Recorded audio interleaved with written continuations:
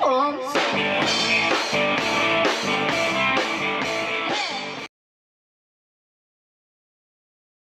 Hey, gang, and welcome to the first ever pre-recorded Everybody Wants England. And you know what? I mean, I love doing lives, but I'll be totally and completely honest with everybody that's watching this that it was a lot more relaxing to watch these movies at my own pace.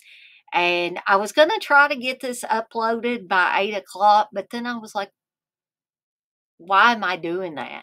As long as I get it on here and uploaded by midnight, technically it's Tuesday night, right? So I think I'm going to take that strategy from here on out for the pre-recorded things. I'm not going to say, hey, this is going to be up at 8 o'clock, because that's just putting me right back in the, oh my gosh, I got to, get these movies watched, and I got to do this and I got to do that. And if I don't get off from work, or I have to work over, or whatever I have to do, that puts me behind on finishing movies. And if I got 3 movies I need to watch and I'm too tired the night before to start watching them, which frankly I have been here as of late, um, and then I'm busy at work and don't get any free time to watch it because I've got to be concentrating on whatever I'm doing, and I can't divide my time between work and watching a movie. So that's kind of what happened today. So it was just so relaxing to go sit in the living room and watch these movies at my own pace. I even got some dinner done for tomorrow. I actually ate a piece of it. It was a pizza casserole, which it was pretty good. I did make it myself. Um, Also, you may notice that I have a new like T-shirt design on now. This is not my preferred method of putting an image on a shirt. And the reason being is this is like the old t-shirt transfers, only it transfers a little bit better and a little bit easier when you're using a heat press. Okay, as opposed to an iron or one of the Cricut presses that are like irons. It's easier to get it to stay down and all of that. However, I'm not real fond of how it just lays on top of the shirt. It's not my preferred method. But for now, with the darker colored shirts, if I'm putting a design on it, the sublimation's just not going to come off properly. Now, when I am able to afford a cutting machine, I will be able to use heat transfer vinyl for sublimation. And that's going to be awesome. Now, you may be thinking, well, why the heck do you got to get a cutting machine to do that, Dana? Why don't you use scissors? Well, because the videos I have watched that tell you how to do it that way, they tell you to use the software that comes with the cutting machines. Now, you can open that software, you can download that software, but you can only get so far. And then it says, oops, sorry, you don't have a cutting machine installed or, plugged into your computer. A cutting machine's not found, so therefore it won't let you go any further. So that's why I've got to have the cutting machine. I don't know why they do that. I guess to make you spend more money, right? So I hope everybody likes this design, because this is the design that if you pick and I'm sorry, I keep scratching inside my ear, but I guess it's allergies or something. This ear is just itching me like crazy. If you get a Deadites on Deck, and I'll show you, it does say Deadites on Deck on the bottom. It says Evil Dead Chicken, and it says Deadites on Deck on the bottom. I think I told you guys and gals wrong. And I said that instead of having Evil Dead Chick, it would have Deadites on Deck. And I may change it up here on down the road. And this ear is just driving me crazy. And there's no way that you can like get it to quit itching, because you can't get your finger down in there without injuring your ear. And it's just, every time I get on here, it just seems like something just is driving me crazy, whether it's bugs flying around me or my ear itching or something on my glasses or, whatever. It just never fails. But um, anyway, before this just drives me crazy, I probably should get to these movies soon. Okay. So this is the design that you will get if you join the $25 a month Patreon. Either you pick a hat, a t-shirt, or a mouse pad with this design on it. Okay. That's the design right now for Dead Ice on Deck. Okay. So what do we got coming up for the rest of the week before I get started with these movies? So tomorrow we have an Apples and Oranges. It's going to be live. Basically Monday, Wednesday, and Friday, I will do lives, except Terror Time Tea. It's going to go to being pre-recorded. I can record it at any time through the week and then premiere it on Friday morning, hopefully. And so um, so tomorrow night will be a live Apples and Oranges because I think those are interactive.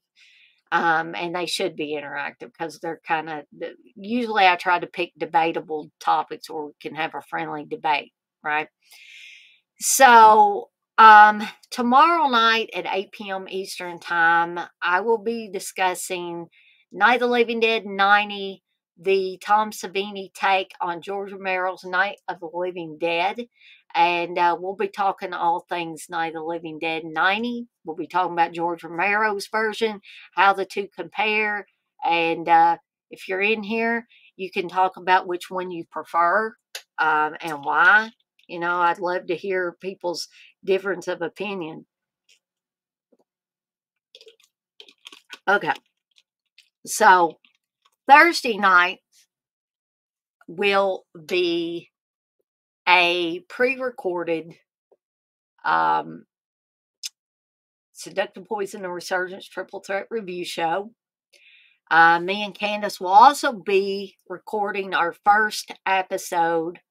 It's going to be pre-recorded, folks, because I just can't do lives on both channels. So primarily Waiting on Woodstock will be pre-recorded material. Occasionally we may do watch-alongs for movies from the 60s or about the 60s or supposed to take place in the 60s, but not really.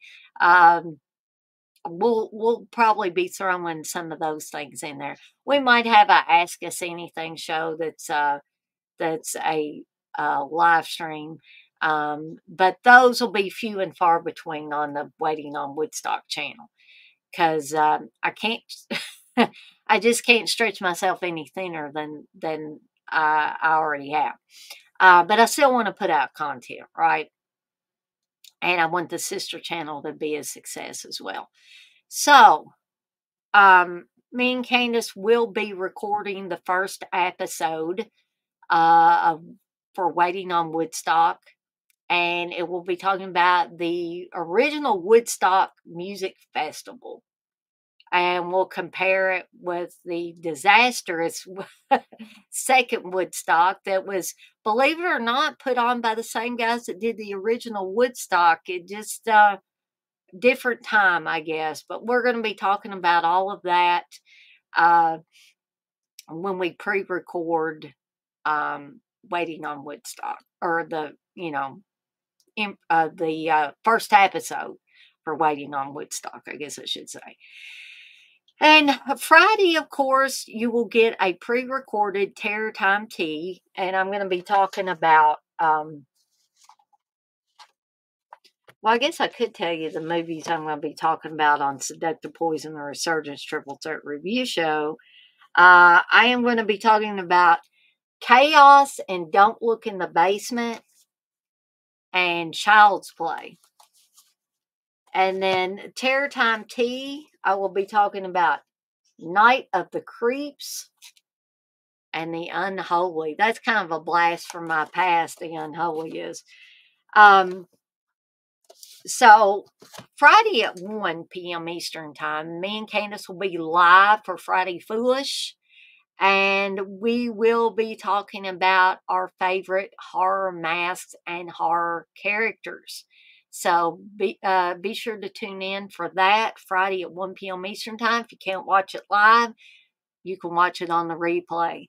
We got a couple of watch alongs coming up this weekend. Saturday at 7 p.m. Eastern Time will be Wes Craven's New Nightmare. That was one that I was planning on doing a couple of weeks ago and was too wiped out to do so. Sunday's watch along, also starting at 7 p.m. Eastern Time, will be for Stanley Kubrick's A Clockwork Orange. So be sure to tune in for both of those if you can. And if you cannot, like I said, you can watch them on the replay. That's what the great thing about being able to do these recordings and being able to put stuff out on YouTube is that usually it's always there and you can watch it. You don't necessarily have to watch it live if I do a live. All right. So, without further ado, and I've talked for 12 minutes, we'll go ahead and get to these movies and I'll give my rating and then I'll get off of here for the night and get this uploaded so that people can watch it if they choose to. All right. So the first movie that I want to talk about is Black Swarm. Yes, I finally watched Black Swarm from 2007. And Robert Englund plays a good guy. He plays kind of like a mad scientist type of guy, but in the end, he's a good guy. All right. And his name is Eli. The little girl in the movie calls him Mr. Eli all the time. And I think it was a really good character for Robert Englund. So yeah, the story's a little hokey. The special effects, a lot of CG in it.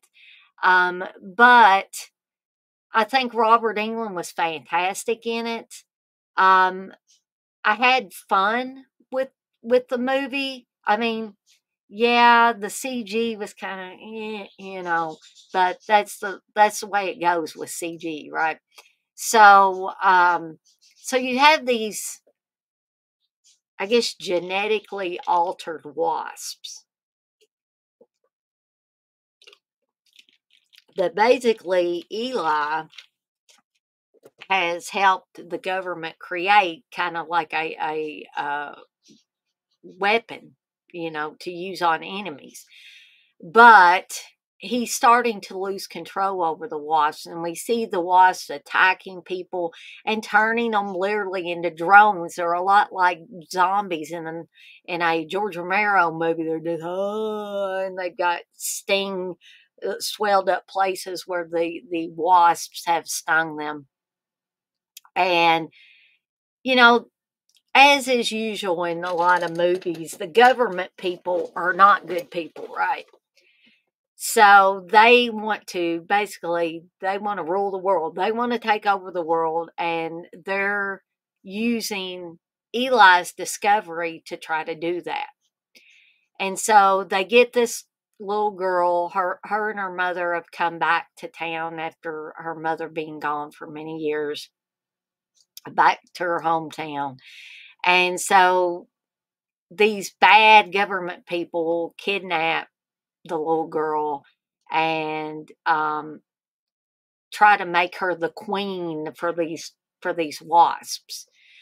And so craziness ensues. A lot of zombie looking people walking around the town going, oh, and stuff. Like, I thought of it as like a cross between an insect attack movie and a zombie film, right?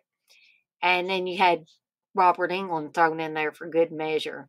You got explosions, you got gunfire, you got genetically altered wasps, you got Robert Englund in a great role where he really got to show off like nice guy Robert Englund instead of, bad guy Robert Englund, which he's done plenty of both. He's a very versatile actor, as I've said many, many times, and he pulls this off splendidly as the character of Eli in Black Swarm. And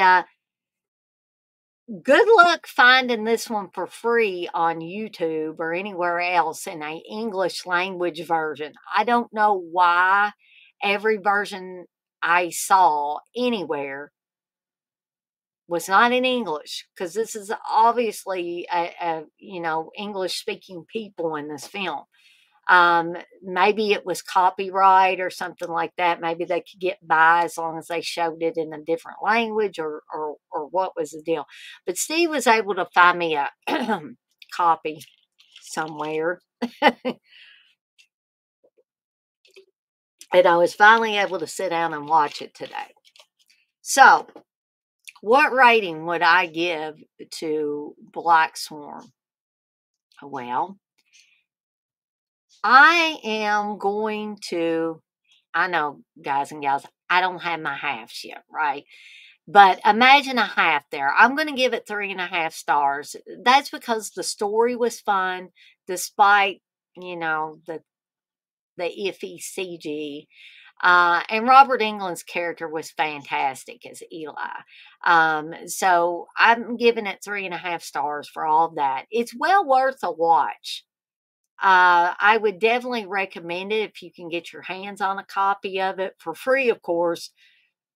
So I'm sure a lot of you that watch the stuff that I do know these other avenues that you can go to besides going on YouTube and Tubi and archive.org and all those other places to try to find stuff. There are other avenues, although I'm not going to talk about them on here, right? All right, so the next movie I watched was Night of the Sinner, and that's Sinner. Steve thought I was saying center, and I said, no, Sinner. This is from 2009. This movie to me was a lot like a giallo. It started out like a giallo. You had a black gloved killer, you have sharp implements, you have gruesome deaths. You have a mystery surrounding all this stuff. And you have Mr. Robert Englund in this too. I believe it takes place in Italy. And this woman I believe she's doing research. That's what I was watching this and cooking dinner as well. But let me just, I'm not going to read to you guys off of the IMDb. I'm just going to, okay, so the woman that comes to Italy, she's an insurance agent, and she goes to Italy in order to evaluate the library of an eccentric prince. And the eccentric prince is played by Robert Englund. But she's going to get more than she bargained for, because the prince has a terrifying past, and there's a lot of evil going on in this movie, and a lot of twists and turns, a lot of mystery, a lot of giallo elements. I ain't even gonna lie. So if you like giallos, I think you will really like this. I was telling Steve I was like, it's a lot like a giallo, Steve. I said, I think you would like it, and you can watch it for free on YouTube. And it's a good copy of it, a very clear, pristine copy.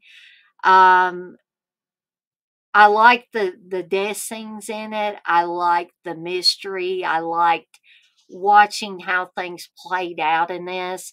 And I like the uncertainty about Robert Englund's character of the prince in this. It was fantastic. I would think one thing and then think another thing and then go back to my original thought. So it was a lot of fun, kind of going for a ride with this movie. And again, if you like giallos, and it was like part giallo and part slasher film to me. I think there was a little more giallo in this than a slasher film. I would definitely highly, highly, highly recommend this one. I'm not, I'm trying to be a little more discerning. I know TJ laughed at me one night when I was saying that.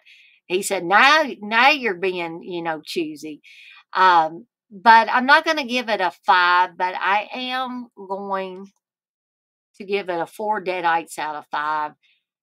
Really good movie, really suspenseful, some really spectacular, in my opinion, kills, Jallo like kills in this. It starts off with a bang and it doesn't really let up during the whole film. I don't remember any slow parts in the film. And Robert Englund, of course, is fantastic. That man could act in anything. He could be anything you want him to be. And I've become more and more convinced of that as I went through these movies for Everybody Wants England.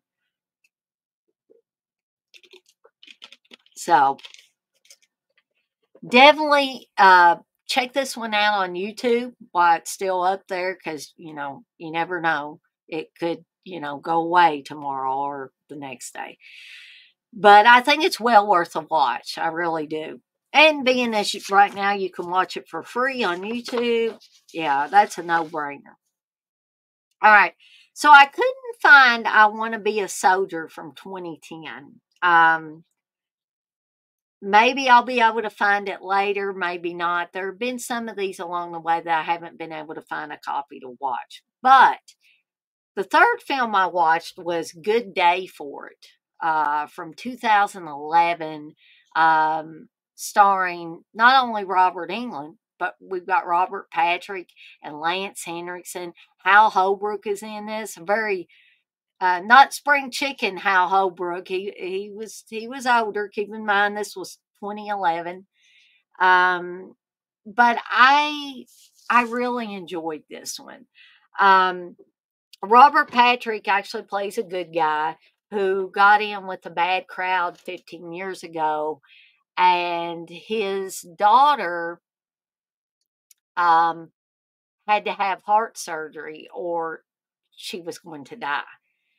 And he got hooked up with these really bad guys, and he stole money from Lance Henriksen's character to pay for his daughter's surgery. And then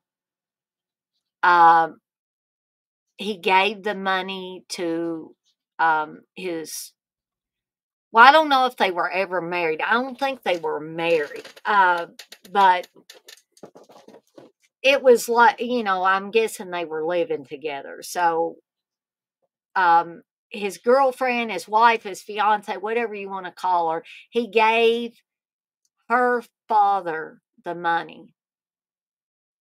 And then he went into hiding for 15 years. And he starts conversing with his daughter after 15 years. And she agrees to meet him at a cafe called Rose's Cafe. However, Lance Henriksen and the gang, of which Robert Englund is, he plays Wayne. I can't remember if he's a brother or a cousin. He's either a brother or a cousin of Lance Henriksen's character.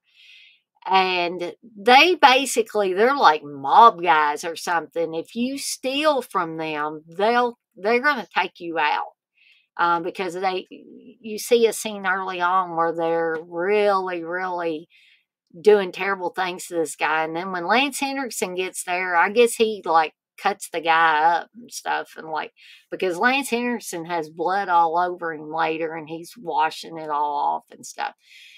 But they've been looking for Robert Patrick's character, Luke, for 15 years. And when they find out he's back, like, Lance Henriksen's character is like, we're going back there and we're going to see if it's him. And meanwhile, the mother finds out that her daughter has went to meet somebody at a cafe. I'm not sure if she knew that it was the girl's father or not, or she was just worried, oh my gosh, you know, what kind of trouble is she going to meet up with? And it's thundering, so it's probably a good thing I will be off of here soon. Um, I didn't know it was going to storm tonight. Lovely. But anyway, I'm going to try to get through this. This is a really good movie. Some people might think, it's a little hokey. It's trying to have a message there and yada, yada, yada. But overall, I thought it was a really good movie. And, Robert Englund doesn't play a good guy on this one. He plays a sleazy snake in the grass killer on this one. But he plays it great. Like I said, Robert Englund can play any part you give to him and play it to the hilt. And he certainly does with the character of Wayne in this. So, before I lose power or anything like that, I'm going to go ahead and give the rating for this one. Okay. So I'm also going to give this one 4 deadites out of 5. All of these movies were enjoyable in one way or the other. I really, really liked all of them. Uh, even Black Swarm, which was, a little goofy and had some CG wasps and effects and stuff. But all of them were very watchable. I could see myself going back and rewatching these again. And that thunder's not getting quieter, it's getting louder. So that is probably my cue to get the heck out of Dodge, right? So I don't know what that noise was, but anyways, I want to thank everybody that tuned in to watch this when I do get it uploaded. If you're watching it and you enjoyed it, I appreciate your support of the channel, and I also appreciate your support of me doing more of these, half live streams and half pre-recorded movies. But be sure to tune in to Apples and Oranges tomorrow night at 8 p.m. Eastern Time, when I will be talking about Night of the Living Dead 90.